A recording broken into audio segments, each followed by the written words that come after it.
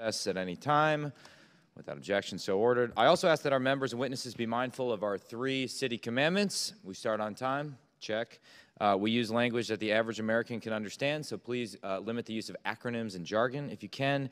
And we will enforce the 5-minute rule, which also includes witnesses' responses. So we'll do my best to keep this moving. With that, good morning, everyone, and thank you for being here today for our hearing on the Department of Defense's cyberspace activities. We ask a lot from the department in this space, from securely operating networks and inherently insecure weapon systems to assisting small and large businesses with their interaction with the defense industrial base.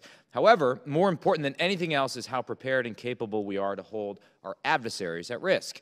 I've repeatedly expressed my concerns about the department's pace for growing and modernizing the ships, the aircraft, and the weapons that are required for a potential fight with China. If we accept that we need more time to build the platforms required for a kinetic conflict, it's my genuine belief that our ability to robustly use information and cyber operations should provide us with the opportunity to buy time to maneuver for our kinetic forces. While there have been some signs of progress, such as the first delivery of a budget built through the Cybercom Commander's Enhanced Budgetary Authority, there are still wide gaps in where we are today and where we need to be very soon. There are chronic issues such as force readiness, lack of sufficient intelligence support to cyberspace operations, and the shortcomings in agile acquisition of cyber capabilities that continue to plague the cyber force. These problems aren't new, and it's actually remarkable how much effort Congress has expended on pulling and pushing the department to embrace the promise of cyber operations. Since 2013, Congress has tried to address force design and readiness through 24 different pieces of legislation. 24. And over that same period, we've tried to address the civilian and military cyber workforce dilemma 45 times. Cybercom acquisition matters 12 times, and defense industrial-based cybersecurity 42 times. And the list goes on. More frustrating is that the country's collective capabilities and readiness are seemingly no better off because of it. In the words of Albert Einstein, insanity is doing the same thing over and over again and expecting different outcomes. So I look forward to hearing why I am not insane from our witnesses, Dr. John Plumb, serving as both the Assistant Secretary of Defense for Space Policy and the Principal Cyber Advisor, as well as General Paul Nakasone, the seasoned commander of U.S. Cyber Command. And with that, I will recognize the ranking member. Thank you, Mr. Chairman, and thank you to our witnesses for appearing before us today and the men and women you represent. Thank you, General Paul Nakasone, for meeting yesterday and for your ideas on recruitment as well as your suggestions on how we can continue to keep our nation safe from cyber attacks. Our adversaries continue to use cyberspace to conduct malicious activities against the United States, its allies, and its interests. These include Iran, Russia, and China. I applaud the Department of Defense and U.S. Cyber Command for the progress that's been made in recent years. Certainly the change in posture in the past 5 years has been quite remarkable as we have transitioned to a posture of defend forward. But we certainly still have work to do. China aggressively uses cyberspace to obtain economic advantage and gather sensitive information. Also, unfortunately, the CCP has been the prime mover of a lot of trade secret theft, IP theft, which I'm particularly aware of given that companies in my district in Silicon Valley have been the targets. Russia continues to engage in malicious activities to achieve its ends, and the governments of Iran and North Korea, as well as malicious and profit-motivated actors, continue to act to further their own interests. Our cyber forces are engaged every day in the whole-of-government effort to defend the country, and given our decentralization and our focus on privacy, this task is harder for us than for many other nations. With these growing threats, then, must come increased attention. I appreciate that we are going to be supporting the Cyber Command in this President's budget, especially in areas of force readiness, training, and support for partners and allies in efforts such as Hunt Forward. The committee is tracking challenges associated with growing, retaining, and training the force, and I want to make sure we can continue to discuss that effort in greater detail and look forward to some creative ideas you may have of how our committee can help the recruitment of first-class talent in technology. As I said to the General, I want to make sure that Some of the most talented folks aren't just going to do IPOs and become multimillionaires, but also serving the country. I also hope to hear about the command's service-like authorities, including enhanced budget control. Thank you, and with that, Mr. Chairman, thank you for convening the hearing, and I yield back. Dr. Plumb, you are recognized for 5 minutes. Well, thank you, Chairman Gallagher. Thanks, Ranking Member Khanna and distinguished members of the committee. Good morning. Thanks for inviting me to testify on the Defense Department's cyber posture. I'm honored to appear alongside General Nakasone. As Secretary Austin said from his first days in office, the People's Republic of China is the department's pacing challenge, while Russia remains an acute threat. This is as true in cyberspace as it is in any other warfighting domain. For decades, China has used its cyber capabilities to steal sensitive information, intellectual property, and research from U.S. public and private sector institutions, including the defense industrial base. Today, in competition, Chinese cyber intrusions are the most prolific in the world. In crisis, PRC leaders believe that achieving information dominance will enable them to seize and keep the strategic initiative, disrupt our ability to mobilize, to project and sustain the joint force, and to ensure the PRC's desired end state. Russia engages in persistent malicious cyber activities to support its global espionage campaigns, steal intellectual property, disrupt critical infrastructure, and promote disinformation. Russia has also demonstrated that it views cyber as a key component of its wartime strategy. At the outset of its full-scale invasion of Ukraine in early 2022, Russia conducted cyber operations against Viasat, a U.S. satellite company, to degrade the command and control of the Ukrainian forces and enable Russian maneuvers. Other persistent threats arise from North Korea, from Iran, and from transnational criminal organizations. Together, our adversaries use cyberspace to conduct operations against the Department of Defense Information Network, the DODIN, and the U.S. homeland. They do this to weaken our allies and partners and to undermine U.S. interests. Since 2018, the Department has recognized that it is not enough to maintain a defensive posture while preparing for conflict. We also must defend forward to meet our adversaries and disrupt their efforts in competition. That is the day-to-day struggle. Today, the Department campaigns in and through cyberspace to sow doubt among our competitors. We conduct intelligence-driven hunt-forward operations to generate insights into our competitors' tactics while defending U.S. allies and partner computer networks. And we disrupt malicious cyber actors through offensive operations. The Department is also prioritizing capacity-building efforts for our allies and partners who serve as a strategic advantage and a force multiplier that our adversaries can never hope to match. The President's fiscal year 2024 budget request prioritizes investments in all aspects of cyberspace: our people, our organization, our operations, our intelligence, and our capabilities. The request includes $13.5 billion for cyberspace activities, which is an increase of $1.8 billion from the enacted level in FY23. These investments will enhance the Department's cybersecurity. They'll increase capacity for cyberspace operations. They will advance research and development activities for new cyber capabilities. The budget requests $7.4 billion for cyberspace operations, including nearly $3 billion for U.S. Cyber Command. These resources will go directly to supporting our cyber mission forces, protecting the homeland, and addressing the threats posed by our adversaries in cyberspace. And I'll just say, Chairman Gallagher, I do think we are better off, and we are getting better every day. And I think the help from the Congress and these continued investments, we're more prepared, we're more effective, and we're integrating cyber more and more into our operations. Operating in cyberspace today is an essential part of the Department's ability to deter aggression and ensure our nation's security. Our adversaries continue to extend and evolve their cyber capabilities. They're exercising them in both competition and conflict to degrade our advantages and increase their own. The Department is committed to strengthening both our defensive and offensive cyber capabilities and to maturing our cyber forces in partnership with this committee. So thank you for your tireless support of the Department, and I look forward to your questions.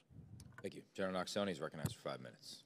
Chairman Gallagher, Ranking Member Khanna, and distinguished members of the committee, I'm honored to testify beside Assistant Secretary Dr. John Plumb. Joining me today is Command Sergeant Major Cheryl Lyon, the U.S. Cyber Command and NSA Senior Enlisted Leader. We're honored to represent the military and civilian members of U.S. Cyber Command.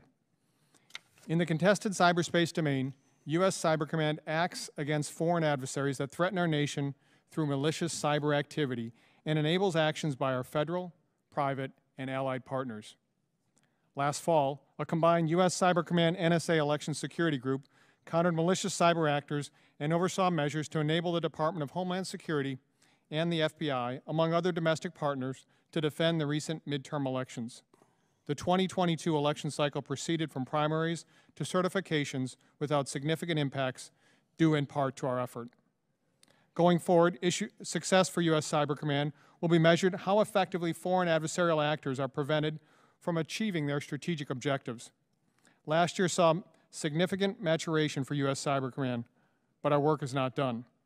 In 2023, we must continue to focus on our people, our partners, and our ability to deliver decisive advantage. We must improve readiness, bolster our resilience, and maintain a culture of continuous improvement.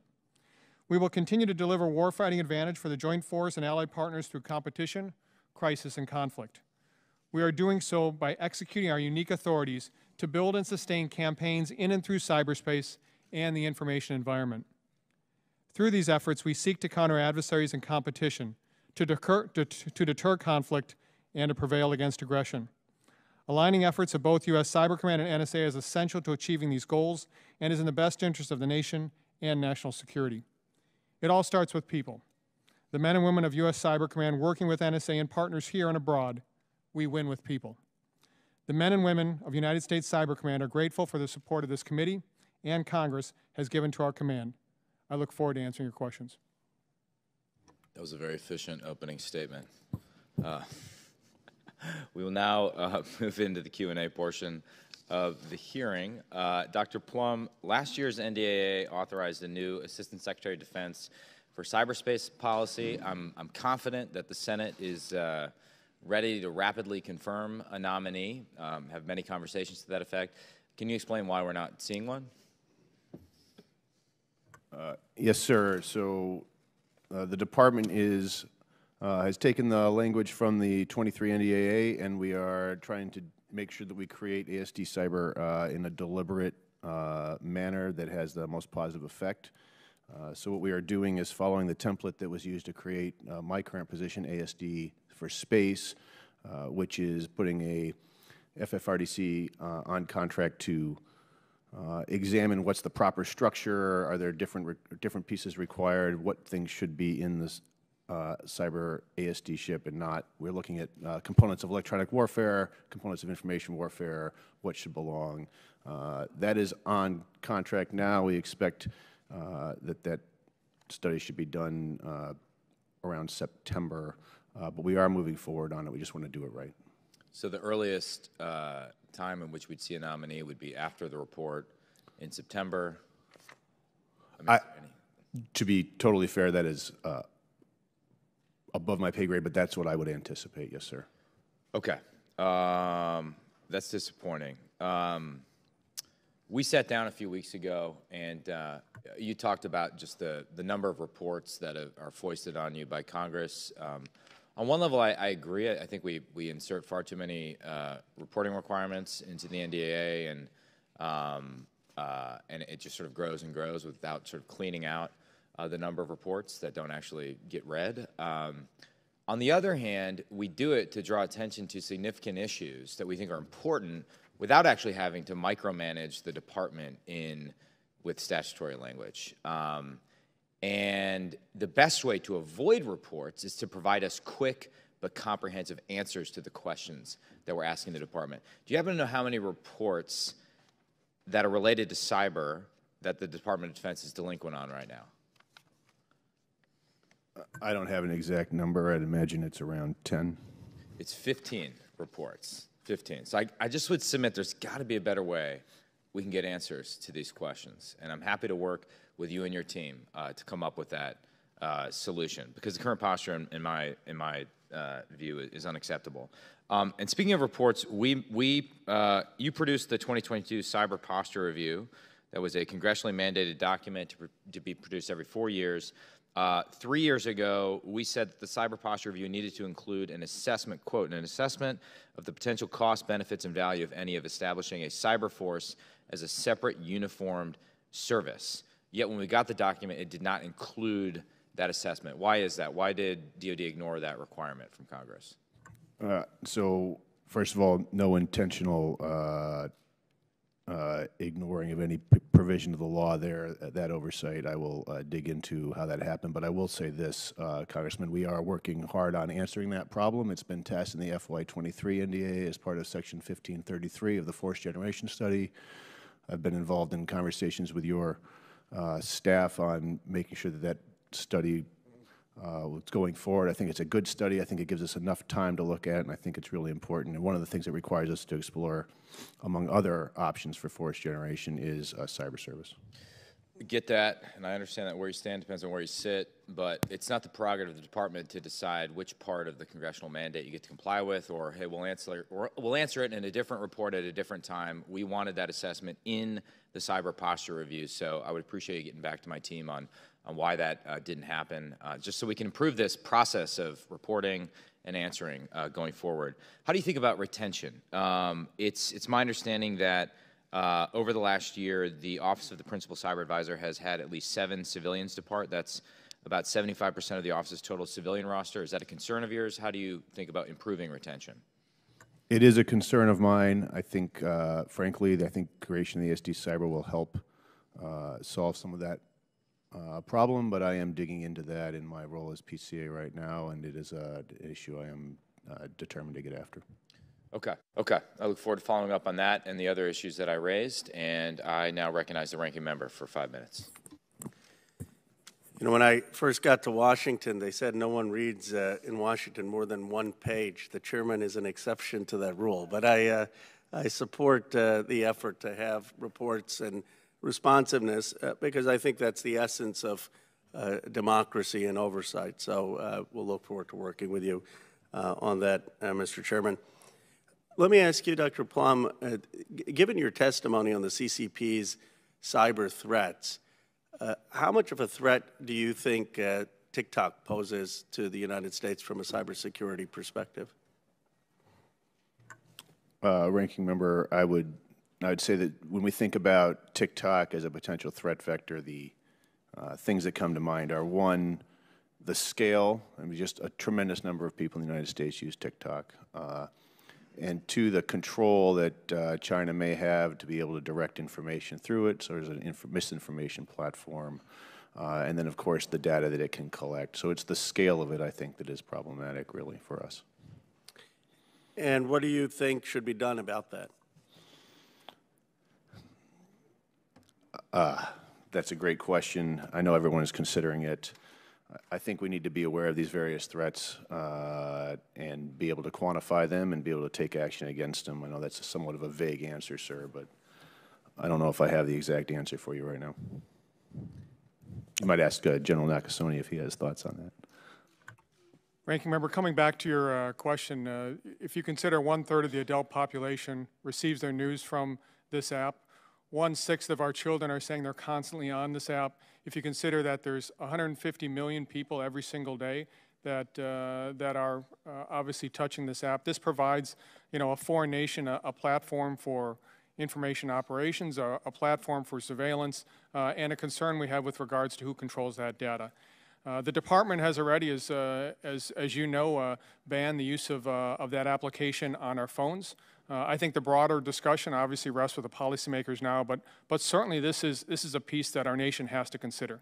There's going to be other applications like this, and we're going to have some type of policy that protects both our ability to obviously to see materials, but also protects us from an adversary's ability to conduct surveillance and information operations against us. It'd be fair to say you view that TikTok as a different order of threat than an American company on social media. I do. I mean, if you consider the fact that the difference between an American company and our government, there's a clear separation in terms of what goes on there. If you take a look at an application like this, that a nation has already said that they're going to be able to touch the data at any time they want to touch this data, this concerns me. I'm certainly concerns most people as they look at this.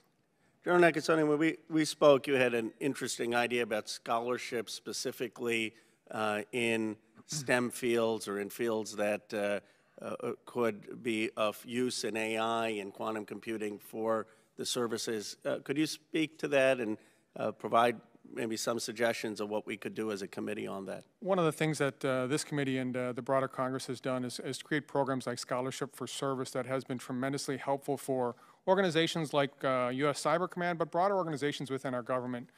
Artificial intelligence, machine learning, as many members have looked at and talked about, is the future for our nation. It's the future for our economy. It's the future for our national defense.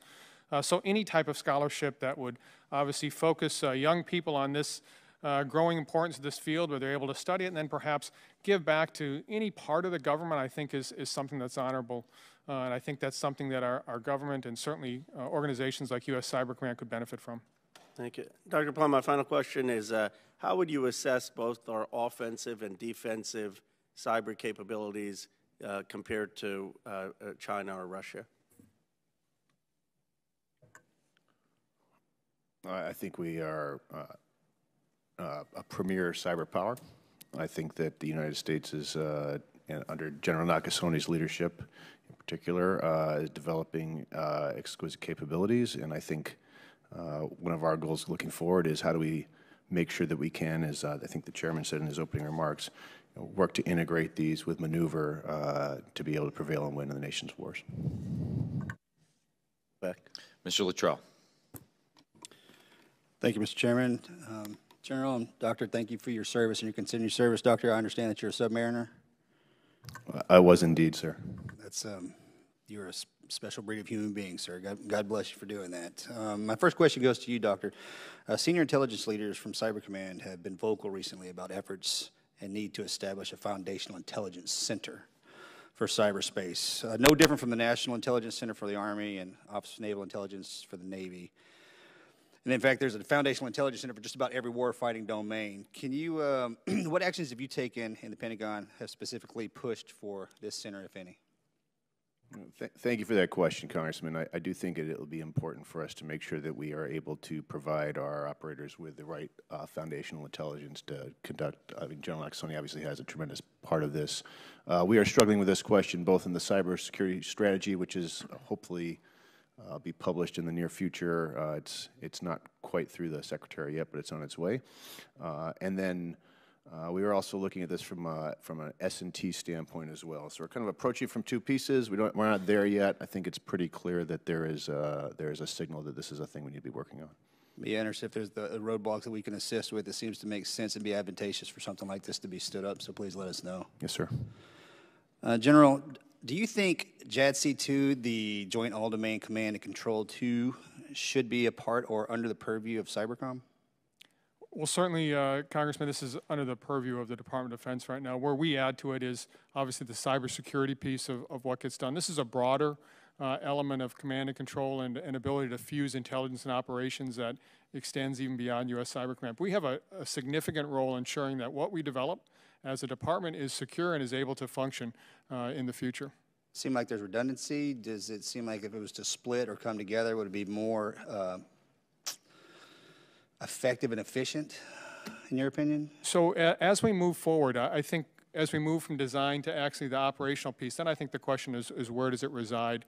Right now in the design phase, I think it's appropriate within the Department of Defense and within the Office of Secretary of Defense and certainly within the Joint Staff as they move this forward. So migration would be beneficial in the future? It likely will, and I think we'll learn a lot as we start to implement this in different places like the Schriever War Games and Blue Flag and the National Training Center. But we'll have a better feel for where it actually needs to reside in the future, I think, Congressman. Okay.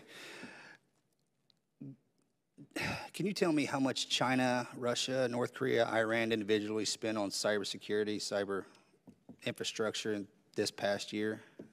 I'd have to take that for the record, Congressman, but I would tell you that one of the things that we do see is a rise in both the scope and sophistication of our adversaries, both in terms of their ability to conduct cyber intrusions and attacks and their ability to defend their data. It seems to me, and both of you can appreciate this as well as the other uniformed men and women in the room and my colleagues on the panel with me, is that the cyberspace is the next frontier of warfare. No more bombs, planes, and guns. It'll be a push of a button, in my opinion, is how we will be fighting these fronts. I think China is projected to spend $31 billion by 26, and yet I think, what are we spending, 13? And I think my statement for the record would be, we need to be spending more on cyber risk, cyber threat, cyber control on our side, given the advancements of the nefarious actors around the globe. Would you agree with that statement? So, Congressman, as a combatant commander, I would probably never disagree with more resources. Okay. But what I would say is that as we take a look at the future, and you highlighted this is the future of where we need to be able to operate in all domains.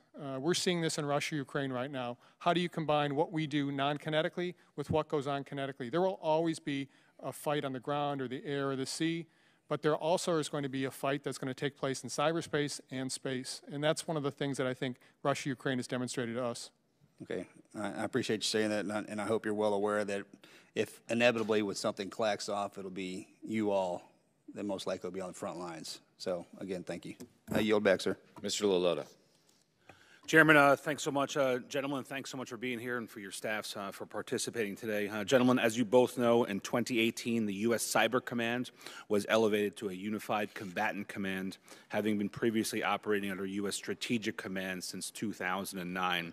Cyber is a fairly recent, complex, and critical strength and vulnerability for the U.S., and Space Force is also a very recent addition as well, having been established in 2019.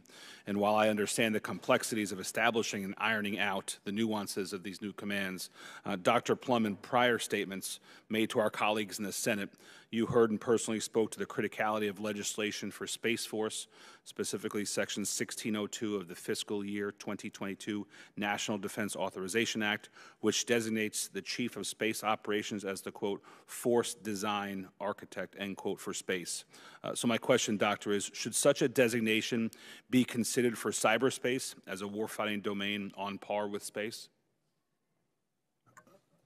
Congressman, to make sure I understand the question, you're asking if we need a cyber warfare architect? Yes. I guess I'd have to think through what that would mean. I feel like it would be General Nakasone and is it as Cyber Command. I guess that's a new question for me. I'd be happy to take that for a look up. I think the fundamental question would be, would it change anything? Or would we already be doing it and then we would just Are we on the right track right now, organization? I think we are on the right track. We're investing in our joint cyber warfare architecture in this budget and have continued to do so and making sure that's modernized. And I feel like we are on the right track. The General may have some pieces to add, but I think we're going in the right direction. I'm not sure that that designation would change that at all. So, Congressman, you hit a very important date, 2018, where not only the fact that U.S. Cyber Command is elevated to strategic or to combatant command, but the fact that authorities, policies, and capability come together in 18. We demonstrate that in the defense of the 2018 midterm elections. And then as you see everything afterwards, whether or not it was ransomware, whether or not it was actions against other adversaries, whether or not it's election security, this is the key starting point. And one of the big things that we were the beneficiaries of was this committee's decision in the FY 2019 NDAA to call cyber a traditional military activity that allowed us to conduct operations like hunt forward operations.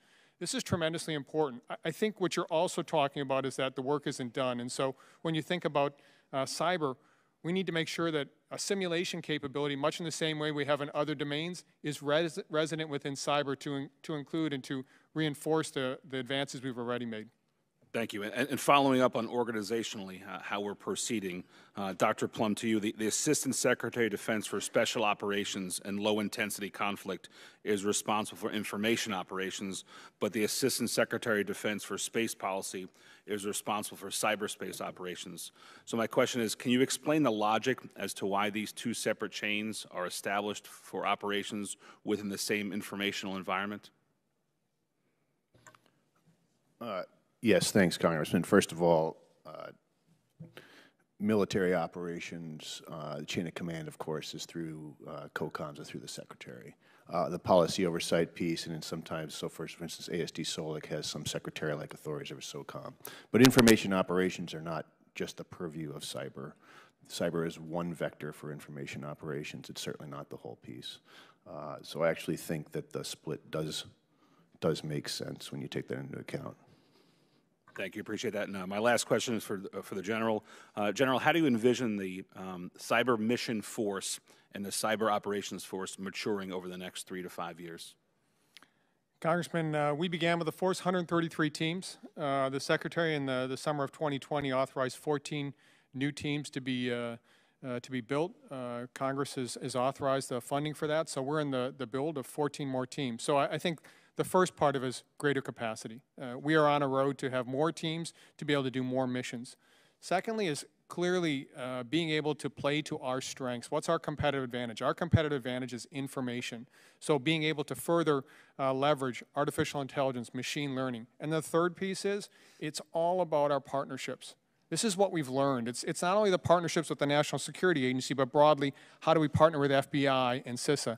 How do we look at a series of international partners that provide our nation greater capacity? And most importantly, perhaps, how do we partner with the private sector? This is what we've learned in Russia, Ukraine. The power of partnering with the private sector provides our nation a tremendous advantage that no other nation has. Thank you, and I'll just close by saying I join with my colleague from Texas in the thought that you are on the front lines of our next biggest battle, and we appreciate the work that you're doing. I yield, Mr. Chairman. Dr. Marine Soldier McCormick. Thank you, Mr. Chairman.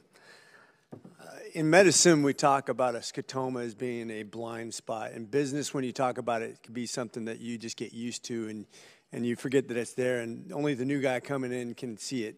And when we talk about the military and its preparedness, one of the things that concerns me is that, especially in this arena, because it's so quick moving, and we're watching China in so many other ways go after our resources, go after critical alliances. They're outpacing us in port production and valuable resources we're not going to be able to get to pretty soon. What do you think that they're going to do to try to cut us off? In other words, what should we be looking at as a blind spot in preparedness to outpace the Chinese and the Russians when it comes to preparing for the next battle in cyber? I'll take that. So, Congressman, I think it's all about information. I think this is where our competitive advantage is today, and our competitive advantage in the future needs to be information. How do we take the information from our most sensitive sources? How do we take the information from the private sector? How do we take information from a series of partners? This is what we have done for many, many years. This is what we've demonstrated as a kinetic force. This is the same power that we need to continue to demonstrate as a non-kinetic force. When I think about China and Russia, you know, our ability to stay ahead of them in areas like artificial intelligence, machine learning, in a series of partnerships, and being able to leverage the private sector, this is what we must continue to do. That's the blind spot we never can kind of look away from. We have to make sure that we're watching this very carefully. So one of the things I noticed when we talk about investing in the future, and I was looking at colleges, for example, and how much money we as the government put in, about half versus the civilian, which I really appreciate your comment on combining civilian with military resources to advance our technologies. But one of the things that concerns me is we have a lot of foreign students over here that we're paying the bill on both through the civilian and government agencies to educate. And then some of them are returning back to China. Some of them are staying here from China in America. And we've had problems with this in the past as far as giving up our data to other countries. They're pilfering. They're putting a tremendous amount, just like Congressman Luttrell said, they're putting a tremendous amount of assets to develop their own, and then they're coming over here, and in my opinion, they're stealing our information. And sometimes we're just giving it to them. In our highest educated universities, I was a professor at Georgia Tech, and I participated in an investigation in somebody who got put in jail over that same exact thing. How do we protect our information from being stolen when we do education like that? And I'll leave that for Dr. Plumb. Well, sir, I guess I would say that, one, I'm in certainly no position to comment on university hiring practices, but I will say that when it comes to classified information or the information in our defense industrial base, we need to make sure we have proper vetting for anyone to make sure that they are not some type of a threat, and it doesn't really matter where they're from for that situation. It really depends on if we're doing a proper vetting. And then the second part would be to make sure that the information we are trying to protect, that we're doing the most modern things to do so, moving towards zero trust, making sure we have two-factor authentication or whatever the latest requirements are. But just a lot of cyber hygiene is democratized all the way down to the lowest level, and it's a hard problem. It's one of the things the government is trying to get after by sharing more information with private industry and with universities on how to protect this information to make sure these things don't happen at the scale you're suggesting. Okay, thanks. My final one was just organizationally. I had somebody stop by my office and talk about a department and cyber, and I know this has been brought up already. But do you think it would be if it had to be folded under a department, kind of like you have the Department of Navy and Marine Corps, do you think it would be better folded under an Army or under space? Because just given its intellectual capacity and its application to outer space now, would it be better to be folded under or a separate standalone department? Congressman, I think you're asking about whether we should form a cyber service, and if we did, where it would nest. I guess I would say that I think, first of all, we are taking a hard look at whether we should form a cyber service to provide the best effective cyber operations. I think our focus should be how do we get after the threat most effectively with use of taxpayer dollars, and that threat in particular is that of China. So I think that's really how we should focus these our thoughts and our approach. So standalone or fold under a certain department that already exists? I would not want to get ahead of any decision that really rests for the Secretary of the Just a recommendation. I was just curious. Okay, thank you. With that, I yield. Gentleman from Massachusetts, Mr. Keating. Thank you, Mr. Chairman. Thank you very much for being here this morning.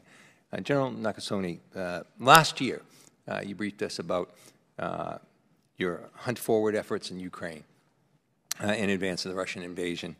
Now looking back, having a little period of time to look back, how successful do you think those efforts have been to date, and how do you gauge the success in Russia countering what you're doing in that respect? And is there anything at all that surprised you with this experience? Congressman, if I might just take a step back, Hunt Forward operations began in 2018 as we started to think about how do we secure our nation's elections. And one of the bright ideas from a young captain said, hey, why don't we send a team of 8 to 10 military members to a country at their request, hunt on their networks with them, and share all of that information, not only with the country, but broadly with industry, so industry can see what's going on. Well, since that time, we have conducted 47 missions in 22 countries on 70 different networks. Four of them have been in Ukraine. Those 4 operations, to include the operation that took place 70 days prior to the invasion, I think were extremely successful. Not only were we able to identify the tradecraft, not only were we able to identify some of the malware, but we were able to reassure a partner that we were going to provide support. And I think that, amongst all of the different things that has occurred, is incredibly important. Yeah, did anything surprise you or jump out at you during that experience? I would say just in general, surprises with regards to our Hunt Forward operations is just how impactful they have become and how popular they are with a series of different nations. Every country that I meet with says, hey, can we do a Hunt Forward operation with you? And so I think to the Congressman's point about the future structure and what does U.S. Cyber Command look like in the years to come, I think there is going to be a large component that's going to be doing these type of operations. Yeah, I've been very impressed just from my vantage point, because that was one of our greatest concerns entering this, just what Russia might do and what efforts would be available to Ukraine to counter it. And I think that work that you described is critical and will continue to be critical in that regard. Congressman, can I just add one comment to that? You asked me about surprises, and I think, I'm not sure if this fits in that category, but one of the things that's communicated to me by the young men and women that lead these teams, to include the Marine Major who led the team into Kyiv, is the fact that she told me that when I got on the ground, I was meeting with 3- and 4-star generals, sometimes the Minister of Defense, sometimes significant players in the government that were well above my pay grade. And it just goes to speak to the leadership and the capabilities of the people that lead these teams. And how they really foresaw the difficulty that Russia could have imposed there. I'm just following up on an earlier theme that I've had. Dr. Craig Martell, who's the DoD's first Chief Digital Artificial Intelligence Officer, briefed us earlier this year about workforce issues and how we're currently leveraging or planning to leverage aspects of artificial intelligence as a core competency of the cyber mission force to help them execute their offensive and defensive missions. If you aren't already, how are you integrating AI and this kind of training pipeline into the cyber force? Are you engaging because some of the existing relationships and partnerships have in the private side? Has that been something that's been helpful? Congressman, let me tackle that in a couple different ways. First of all, that to better understand where the talent exists, you have to go to where the talent is occupying space right now, and that's in our academic institutions. So U.S. Cyber Command, a little over a year ago, started the academic network to reach out to a series of 100+ universities within the United States to talk about what we do and encourage people to consider government service. The second piece is we've taken a very, very hard look at artificial intelligence and machine learning to look at, the defense of the DoD information network. Every single day, as Mr. Martell talked about, was the fact that, we have to have an ability to defend our networks, our data, and our weapon systems. AI and ML is doing that in some part today. And the third part is that we need a broader base of this expertise. To the chairman's point, a number of different measures have been passed in the NDAAs for this command. One of the ones that has been very, very helpful is cyber accepted service, which has 97% now of our civilian population are utilizing. It provides us extra pays and abilities to attract top talent. And the other one that we're looking at very, very carefully was passed in the 21 NDAA, which is Section 1708, to look at a series of very high-tech personnel that can come into our command. We are now targeting 4 that we anticipate to hire off that. Those are with increased pays that allow us to go after the talent that's necessary to bring that to our command. Well, thank you. And in my own district, with the Navy, and Undersea Warfare Institute and the University of Massachusetts, they have models and curriculum that are right there. So I'd like to see that continue. I yield back. The pride of Texas, Pat Fallon. Thank you, Mr. Chairman. Mr. Plumb, which branch of the military is in charge of maritime domain? The United States Navy. Okay. How about land domain? The Army. Air? Air Force. Cyber? Fair. I mean, that's what I'm talking about. We're here today, and we're talking about cyber being the fastest growing domain, and it bothers me that not only do we not know who's in charge, it seems, but I don't know. We need a leader for this because, as we just said, I heard my colleague say, next frontier, and it's going to be the front lines of the next conflict. And when you think about how inexpensive it is relative to the potential impact and damage that cyber can do today, it kind of harkens for me. Billy Mitchell comes to mind. General Billy Mitchell, who rang the alarm in the 1920s about the importance of air and got court-martialed for it because he saw the future. We can't fight the war today. We got to fight the war tomorrow and prepare for that. And it seems to me, when I look at Cybercom's mission statement, it includes 1, defend the Department of Defense information network. 2, strengthen the nation's ability to withstand and respond to cyber attacks. And then 3, conduct full-spectrum cyber operations to assist combat commanders and the joint force. And that reads well on paper, but the third one is the one that concerns me because, the Navy's going to be concerned about the sea with a side of cyber and the Air Force, air with a side of cyber, and Army, land side of cyber. I strongly feel that we should be creating a 7th branch and making cyber service. And General Nakasone, I know that you don't talk particularly policy is, our job, and yours is one to implement it, but would you accept command of a cyber service, sir?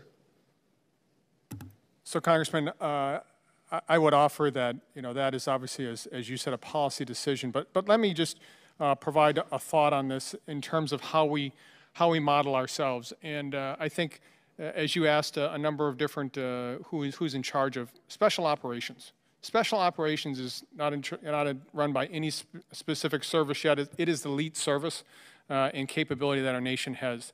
That's what we have modeled ourselves at U.S. Cyber Command.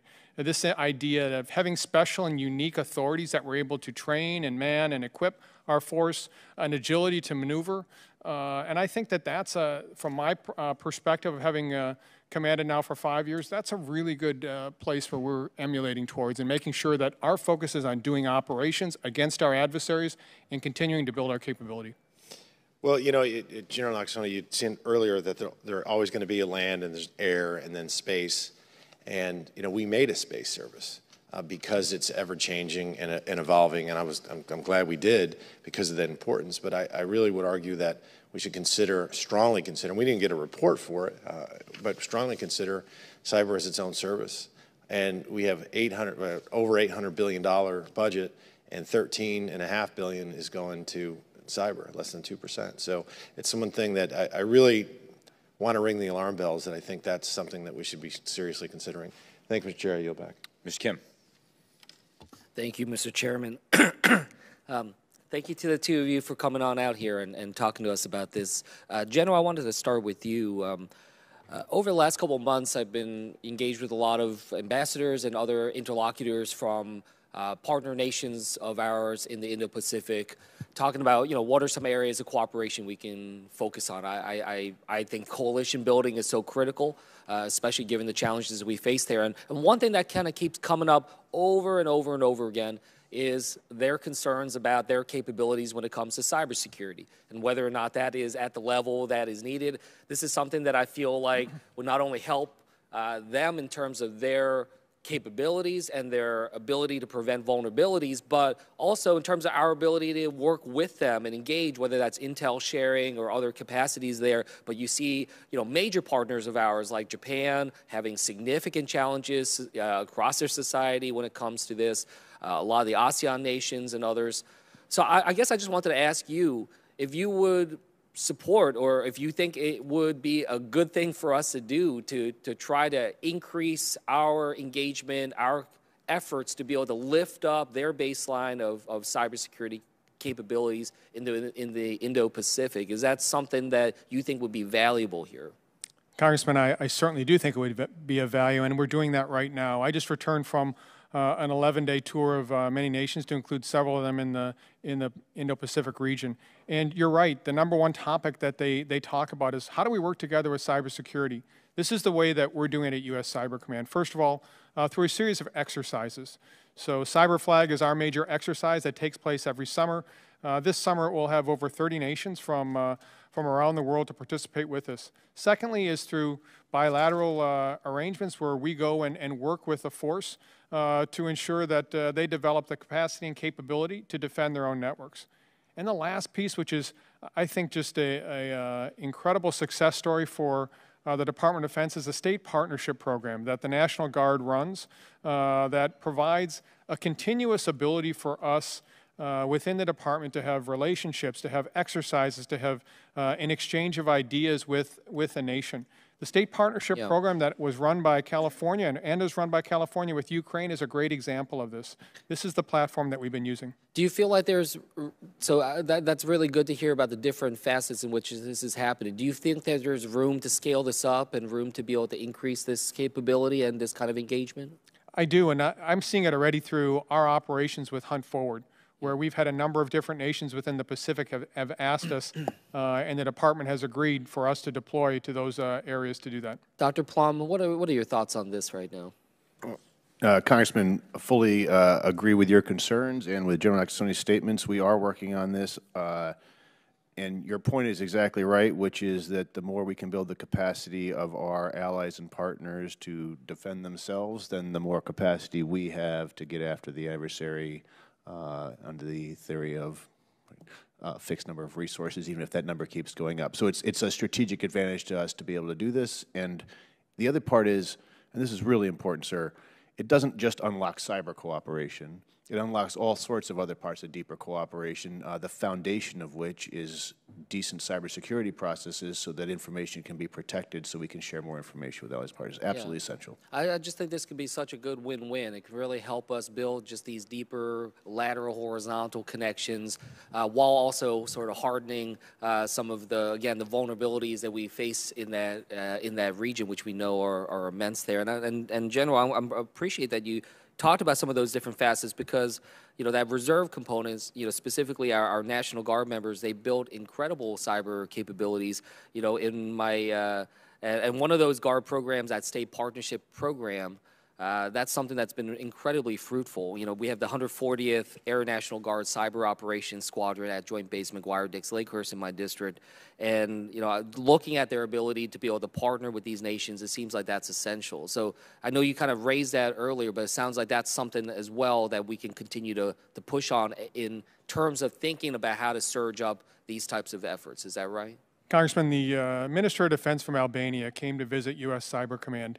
And one of the first things that he did was to recognize the New Jersey National Guard for the work that was done on a hunt forward operation. He told us that. He knew the captain and the lieutenant colonel that was leading those teams to help his nation as they came under cyber attack. This is a really good example of building partnerships in a way that we should be doing in the future.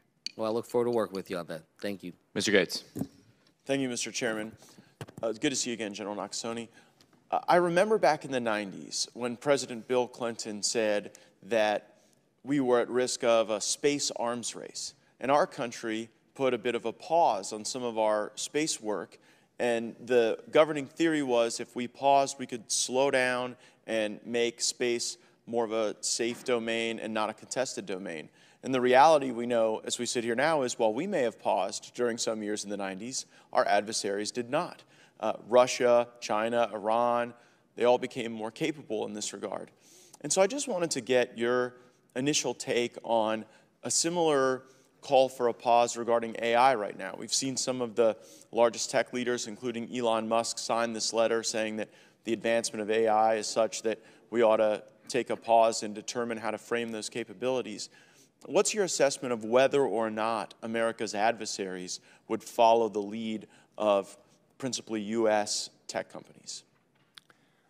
My sense, Congressman, is that artificial intelligence and machine learning is something that is resident today and is something that our adversaries are going to continue to look to exploit and moving forward. Do you worry that if U.S. companies take a pause, that could constrain some of the capability development that you testified earlier is so necessary in getting people interested and engaged in AI?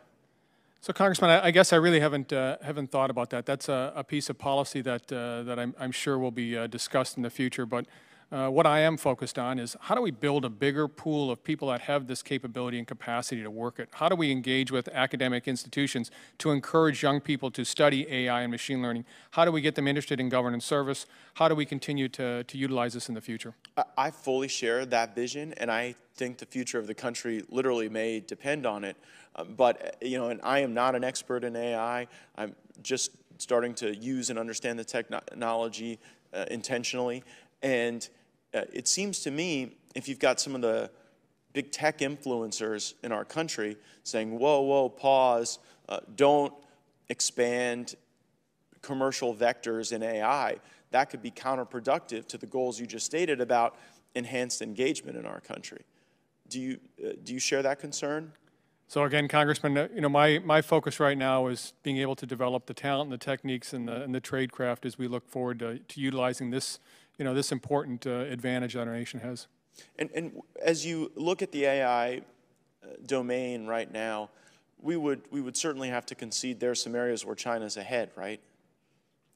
I think right now, as we take a look at the AI and machine learning domain, what we need to be focused on is how do we look at it in a way that we can use it responsibly, not only for our national defense, but also for our economy. At U.S. Cyber Command, we are very, very interested in the use of large language models and the ability right, but who's ahead? My question is, who's ahead right now? The United States is ahead. You think we're ahead of China in AI I do. currently? And what's your basis for that belief? Again, discussions with experts, but I think that this is a tenuous place that we're at as well. This is being developed in the United States. This is being developed by a series of entrepreneurs and those that are working it. But this isn't. We should not take this for granted that this is going to be the way of in the future. And so we need to continue to invest in it and work it and continue to utilize it. Thank you. I yield back. Thank you. We don't have the classified room until 10 a.m. It's not my intention to filibuster until 10 a.m., but I do want to entertain a second round of questions if any members have one. I will start with myself. General Nakasone, I want you to imagine you're talking to, let's say, my grandma, who's a great lady. She's extremely smart, but it's fair to say she's more concerned about her great-granddaughters than she is about China and cyber. In terms that she could understand, explain the threat that the Chinese Communist Party poses in cyberspace? Mrs. Gallagher, good morning. I'm General Nakasone. Technically, Virginia Justice is her name. Mrs. Justice, good morning. I'm General Nakasone. As we think about our nation, one of the things that I think